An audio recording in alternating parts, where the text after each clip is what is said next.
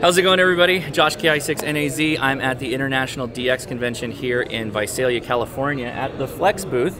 Michael Walker is going to talk, call sign VE3MW, is going to talk to us about the new Maestro. So, right off the bat, nice to talk with you on camera. I don't know that we've done a camera thing. I don't think we've done a face-to-face. No. So what's going on? What's new? So we have a new Maestro now that we've had two versions before, the Maestro A and the Maestro B. Really intuitive naming, so you're not confused. My wife will tell you that is her biggest frustration with radio products, is that the numbering system doesn't make any sense. Doesn't make any sense. So, honey, there you go. And it replaces the B, of course, which we have been unable to ship for probably close to 4 years.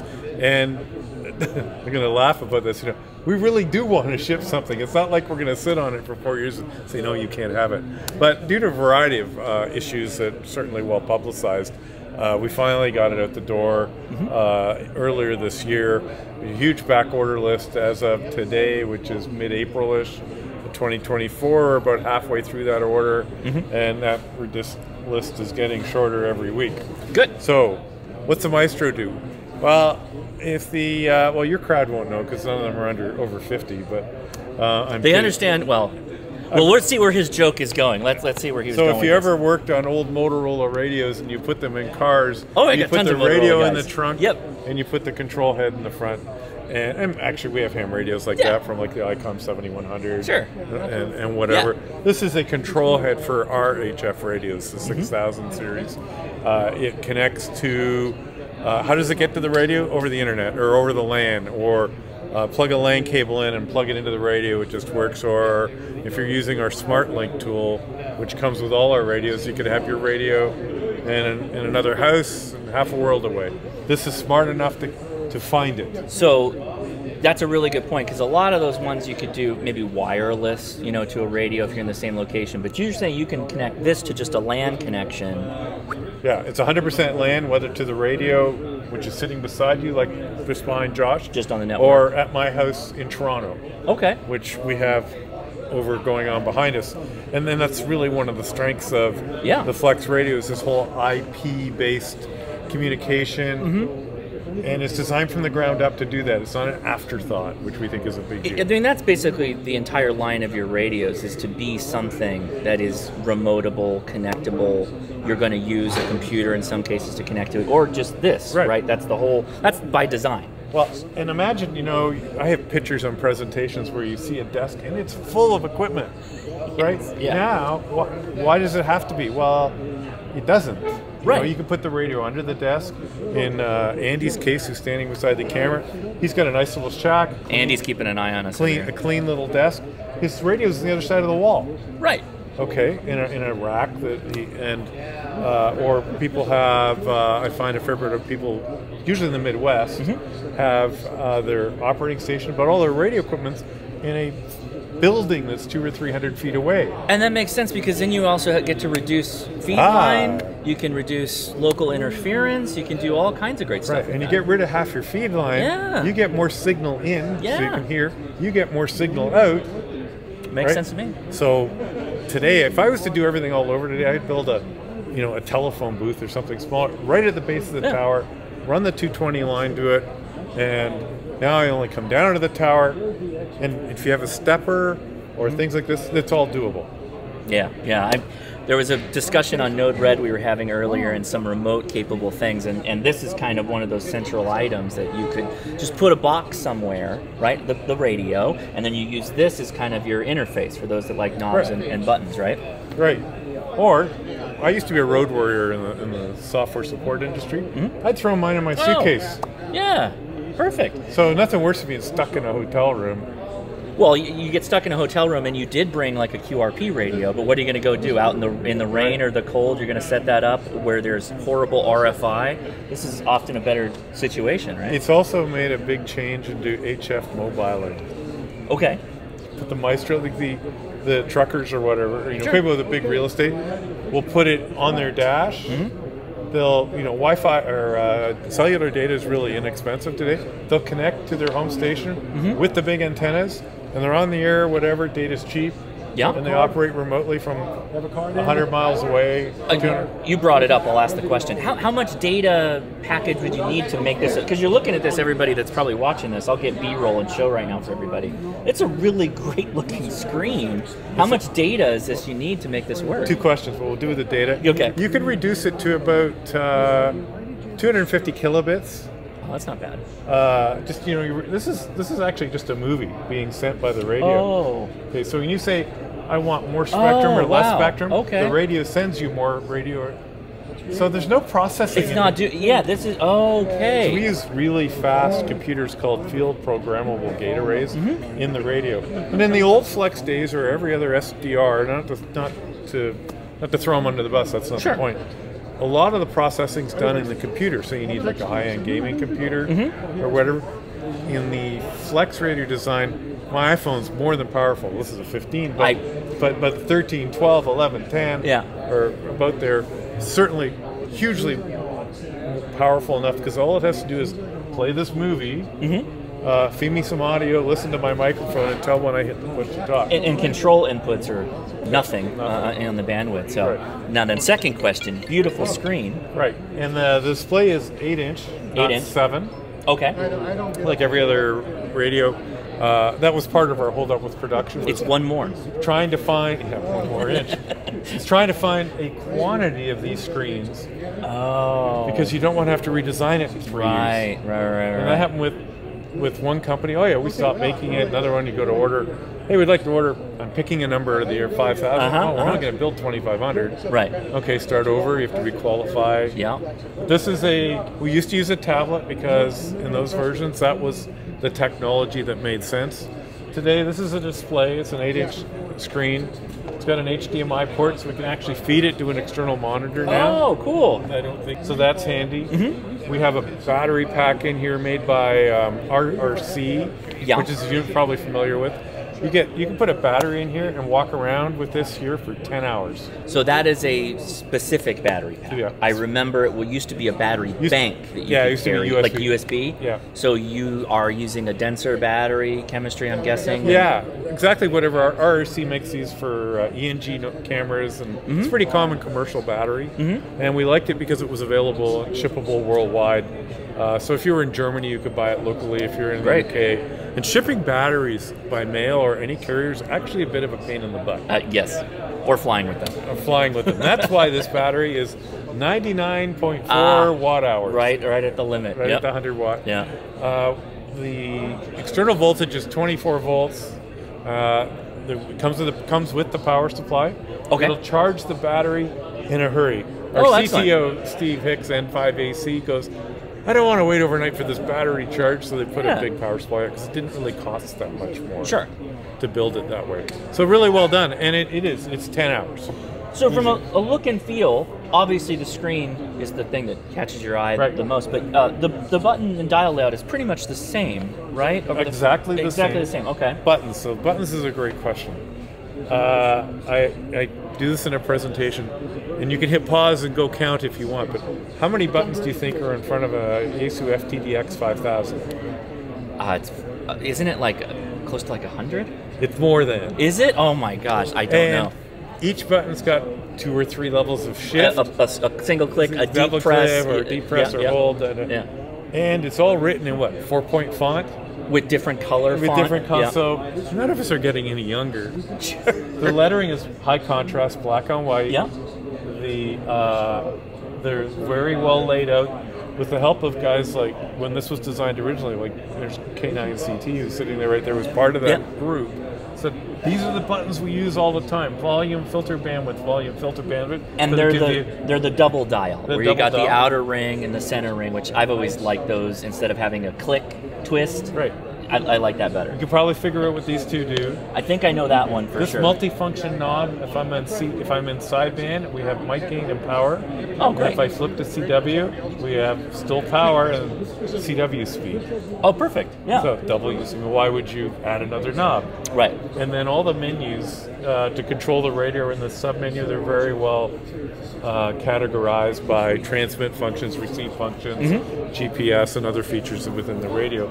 So you can pretty much do everything you want without cracking over in the manual because it's written. You said GPS, so this has GPS? So the GPS in here is used for a time base for frequency referencing. Okay. That's about all that I have. Every time I get on the frequency measurement test, which is fun to do, I'm easily within a hertz without any special equipment, just measuring a tone frequency. Right, you're just trying to maintain some kind of close-in just incredibly stable. Do you need a GPS installed in the radio? For most HF operators, no. For us purists that like to be like spot on to like the micro hertz, you can do that. Yeah. Or if you're into using it for transverters, right, and stuff where you're starting to multiply things, then yeah, it's helpful to have. I guess if you're doing like FT8, you need a certain proximity, but that's going to be on the side that uses it. Only FT8 if you're anything above 6 meters. I wouldn't even worry about it. 58 is not that critical on frequency. Okay. You can add a little bit of drift. Yeah. Thing. I think and the drift like 2 is, seconds and you off only or need to something. hold frequency for the 15 seconds because it'll then lock on again and again and again and again. But you're likely to be pulling time off of the device you were using anyway. Right. So if you're using a smart device, or I mean, yeah, we don't have a time sync. right, gotcha. That would be a nice add though if it had a onboard NTP time server because you could do that. Or a dongle. Or dongle. Because they make dongles cheap. So let's say we were sitting down, we're going to play some radio. Can I plug a mic in? Can I plug a key in? What do I do? I turn it around, but it's all plugged in. Yeah. So on the back, you can plug in a CTIA headset, which means it's a like iPhone headset. The 4.18 inch works perfectly. Oh, okay. It's a Radio Sport. Our good friend Dave at Radio Sport makes a great headset like this. It's very light. It's a great travel headset, and it'll just plug right in. And he said, because my wife wanted full range drivers in it, so it's great for watching movies. Oh, cool. I used to do it on a train a lot. What's the connector type for this? It is tip ring sleeve or tip ring sleeve. Okay. In TRRS. In CTIA format. Okay. Now this is new for ham radio to have this as a primary, so yeah, the noise is coming a little bit, but I lived it through the 90s when we went from 8-pin around to RJ45. The world didn't end, and it all worked out. We'll make it. We'll make it. It's a fairly easy to get connector. Sure. We have the ability to plug in a CW key. So that's always the big thing. When we talk about remote, we talk about CW. How do you get the feel? Like, is it just plug in a key? You plug right in. You can hand send. Okay. And I'm going to go into a bit of detail here. Okay. In remote CW, it's incredibly hard to do. Yes. And if you can look up solutions that include using 2 WinKeyer devices, one at each end. Okay, and WinKeyer remote is one of them. And the way that's designed is, I send an A, the WinKeyer here's mic send, ta-da. The WinKeyer sends the letter A to the radio sends the A out. Right. Okay, not really hard technology, it's available today, but we're running a character latent, one character behind all the time. Because you're running an active buffer. Yeah, and it's got to wait, hey, what character was that? Right. So if it's an E, no big deal. If it's a 0, it's a big deal. Right. Da, da, da. Right. Anyway, and then the way we send it is we actually send the timing elements that we make in microseconds. Receive 12 microseconds, send 30 milliseconds. So if you send it's a link budget thing. Yeah. If you send like crap, it'll send your crap for you. Oh, but it's accurate crap. But it's accurate crap. It's as long as it's accurate, right? And for the CW purists, where people recognize your fist and whatever. Oh, okay. That's important. Okay. So let's say key plugged in, works directly in the unit. What if I don't have a key? But I want to do text CW. There's on the Maestro, it's a little clumsy. You can do pre-canned messages like you can on most HF radios. If you're using Smart SDR on a PC. We have it's called CWX. You can have an active keyboard. So that's what I'm familiar with. Where my buddy will pull out his phone and he'll start working, you know, CW with that. Is there any connection between your phone app or your computer app with the Maestro, or are these completely separate units? So those are the clients. Those are the parts that the protein units use, UNI. And it's just a different client. So the phone, like my iPhone running Smart SDR for iOS, is developed by Marcus DL8 MRE, is just a client to talk to the radio. This is a client to talk to the radio. If does it have the capability of like a USB keyboard? No. Okay. Maybe, but not yet. Not okay. It's always a big discussion. We didn't do it in the earlier models because of a couple of things. As a developing team, you're always concerned about could it be an attack vector? Could it not work perfectly? Sure. You know, in theory, yeah, it should work. Right. But if it's not perfect, you can't send it out the door. Sounds like you guys have gotten hurt by Bluetooth devices in the past. We have. We said we'd turn on Bluetooth. Yeah. But Bluetooth is latent. Even fast Bluetooth is slow. Yeah. So that's why we haven't turned that on yet. Okay.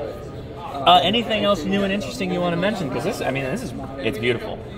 Your packet DX cluster spots show up on here. Oh, cool. And if you're contesting with N1MM, they come up in different colors. Okay. Oh, white, don't need them. You know, blue, red. And oh wow, okay. And that's if it's got like SmartLink connected to your radio at home? No, if you're using N1MM for a contest and it's connected to your radio, got it. N1MM will send the DX clusters based on my DX spots I need or not. Or you can just use it for regular DX. Okay, so everybody back home, you tell me if I got this right. So my home Flex has my home computer connected to it via the network. I take this out and about, and because they've all connected to each other, right, via the internet, you know, or whatever, then it's going to be able to see my N1MM logs. No, not in that case. Well, it's not the type of thing you would do, because you wouldn't have N1MM running at home and then take your Maestro out in the world. Okay. But the spots, I mean. But yeah, the cluster. We'll say we're contesting, and you're all remote. Yeah, you could make that all work, type of thing. Right. And there are ways to have this send DX cluster spots just normal ways, without having run N1MM. You still have to run some software to do it. We chose not to have the management of the DX cluster in the clients. Because it's not the business we're in, right? We could do it, but it probably wouldn't be great, right? Or perfect. So it's better done with your logging program to send those spots right into the radio. Or you can write your own in Node-RED and have Node-RED do it. Yeah, there you go. So laptop running FT8, I can plug into this and go through. Well, you don't have. This is the cool stuff now. The star part of your whole network is the radio. Yep. So the radio connects to, or the Maestro connects to the radio. Yeah. The laptop sitting here connects to the radio. Sure. I work my FT8. Right. Okay, I got it. So this is my user interface. Right. My knobs. This is my logging. Yep. But it gets better because we use TCP/IP or a LAN. I could have FT8 running on this laptop. Maybe I'm a ham radio deluxe guy, logging guy, running on this laptop. I'm controlling my radio with Maestro, and they're all beautifully synced together. And it's not like it's magic voodoo; it just works. Right. And immediately after you start talking, I'm like, yes, of course, because why would we want to run the computer through the Maestro to the radio just to add more steps to slow everything down? That makes perfect sense. It's a very common misconception because we've grown up in a world where the computer, you know, if you were building a station and it had a bunch of stuff on it, the computer was the key part of the integration. You know, you generally couldn't get on the air until you booted the computer. That's right. Now the computer's just a user interface for some cool function. You know, in your group, we've talked enough about Node-RED. That Node-RED actually, it connects to the radio and it says, hey, you're on 20 meters, 14074, shows up on my Node-RED screen. Oh, the Maestro just put it in transmit. Radio goes into transmit, it goes out in the LAN, the Maestro goes red, says it's in transmit. You get the idea. Yeah. And so it's this, we've gone away from this really old-fashioned tin can and a string RS-232. Right.